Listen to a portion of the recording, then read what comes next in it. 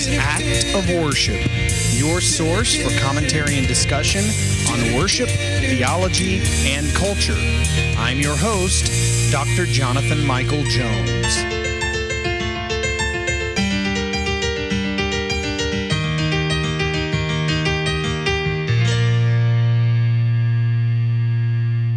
Hello and welcome to the Act of Worship podcast. This is Dr. Jonathan Michael Jones. Great to be here with you today, and thank you for listening in as I am completing this project a little over halfway through the Psalm project. We are in Book 3 here in the Psalter, and we are in Psalm 79. And I mentioned already that going through Psalm 83, these are all 73 through 83. These are all songs of Asaph, and so this is a psalm of Asaph.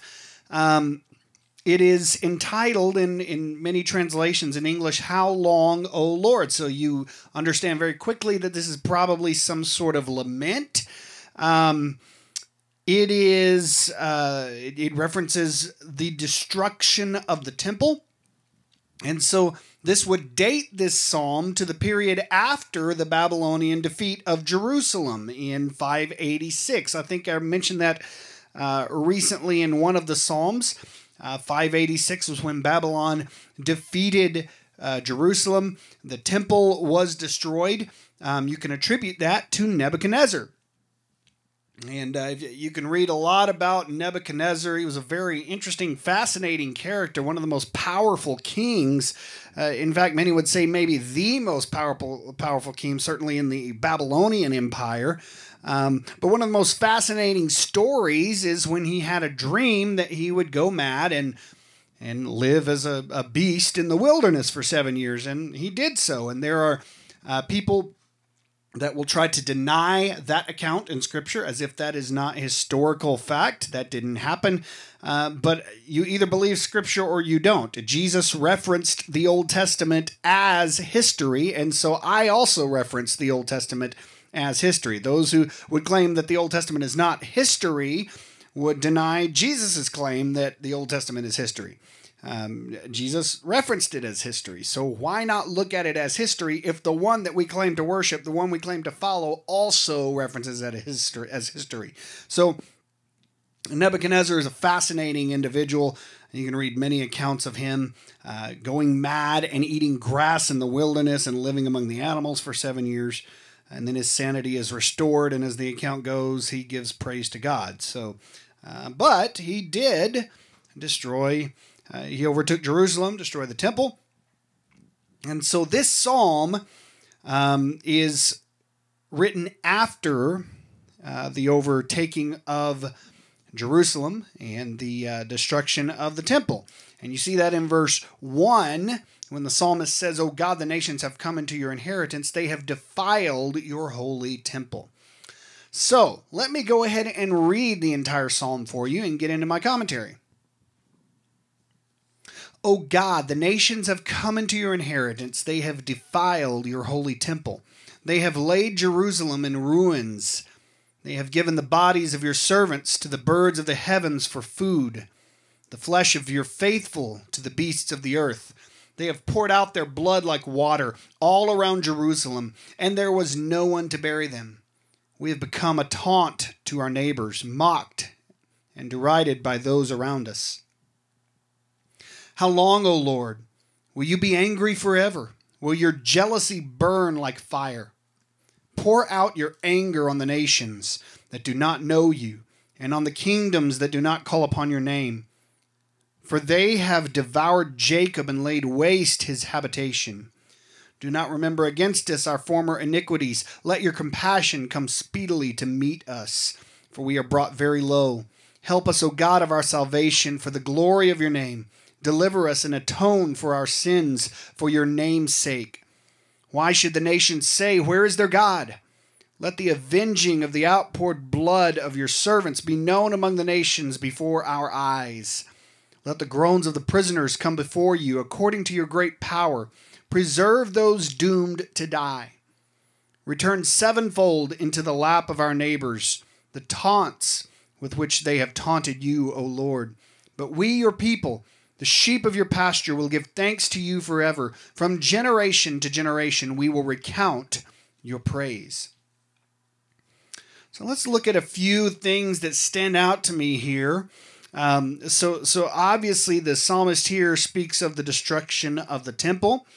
And he says at the very beginning, the nations have come into your inheritance. And so because the people disobeyed God's covenant, God did what he had warned them he would do. You can read about this in Deuteronomy 28, and that is sending a foreign nation against them.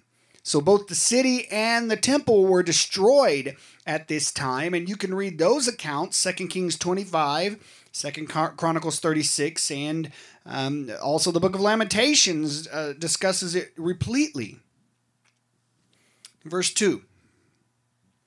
You have given the bodies of your servants, the birds of the heavens for food, the flesh of your faithful. So the faithful to God also suffered at the hands of the Babylonians. So the psalmist singles out the death of the faithful as he appeals to God for restoration. So he is saying that yes, certainly people deserved what happened, but there are faithful people who were faithful to the covenant of God who were thrown into this mix. Verse 5, this is where the psalmist laments, and he says, how long, O Lord? This is a prayer to God to change a hard situation. And he says, will your jealousy burn like fire? I recently mentioned jealousy, that God is a jealous God. And this is also, in this situation, a synonym for anger. God was angry because of what his people had done, because they had abandoned the covenant. Verse 6, pour out your anger on the nations. And so the poet here calls for a reversal, asking God to turn his wrath from Israel to the nations God was using to punish them. And in the end, the Lord certainly did answer this prayer, restoring Israel and destroying Babylon. But here's a situation where the psalmist is praying and doesn't see that future and is crying out to God for this to happen. Verse 8, do not remember against us our former iniquities. This psalm may have been written sometime after the destruction of Jerusalem, but the chief sin was idolatry or turning to false gods. If you remember the story of Elijah calling down fire from heaven, and we often think of the god of Baal, where there were many Baals, but common in the surrounding areas around Israel were nations and peoples that worshipped other gods, often gods that they created themselves. So think about building a huge statue. These statues might have represented a god, if you will, that they believed in, but they would worship at the altar of these statues, these gods that they created themselves. That sounds crazy to us, but this was common. And Israel took part in this idolatry. We can get into idolatry, and that certainly is idolatry when you're worshiping a statue or another god or an object. But even on a more personal level, how often do we participate in idolatry ourselves by putting our focus and our attention and our desires, other things that may capture us before God himself? And that is also idolatry. Verse 11, let the groans of the prisoners come before you. And so Asaph here knows that God has a special place in his heart for the oppressed and the vulnerable. And I've mentioned this several times. God has compassion for the oppressed, for the vulnerable. So he reminds God of those who need him. And so this psalm, a lament, but also acknowledges the saving power of God. And these prayers that the psalmist cries out here eventually happened. God restored Israel. And how often does that happen with us? We rebel. God disciplines us, and we return. And there used to be a DC Talk song. Some people have to learn the hard way, and I'm one of those. You may be too. Israel was certainly an entire nation that had to learn the hard way. And so a lament, as I've done with many laments, I have set this in a minor key. And so this is a minor key prayer to God, lamenting and asking for his restoration. So here is Psalm 79 set to music. Thank you for listening today to the Act of Worship podcast. This is Dr. Jonathan Michael Jones.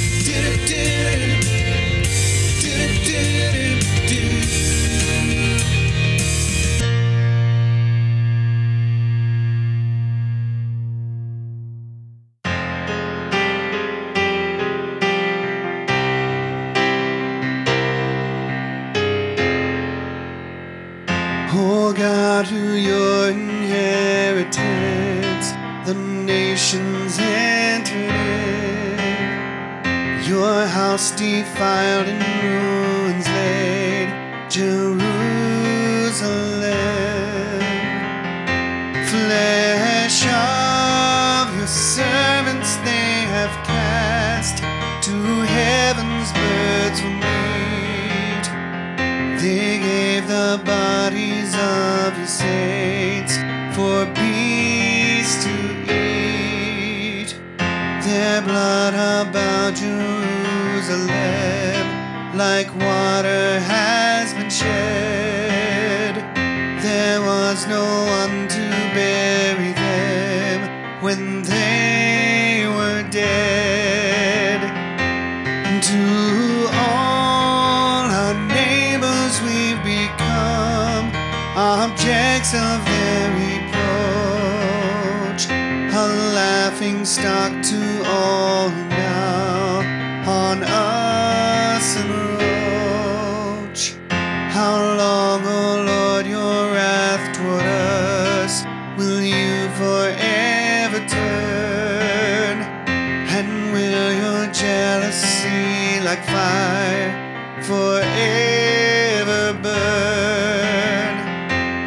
On heathen nations pour your wrath, who call not on your name. For Jacob they devour and waste its fields in flame. Oh, charge us not with former sins, but your compassion show. Come quickly meet us in our need, we are brought low. Oh God of our salvation, help, to your name glory take. Deliver us, forgive our sins, for your name's sake. Do nations say, where is their God? Let nations know instead your vengeance for your servant's blood, which has been shed. Oh, let the prisoners sighing groans ascend to you on high. Preserve them by your mighty arm, those doomed to die. And back upon our neighbors turn in sevenfold reward. Reproachful words which they have cast on you, O Lord. So we, your people, your own flock, forever thank your name. We will to generations all your praise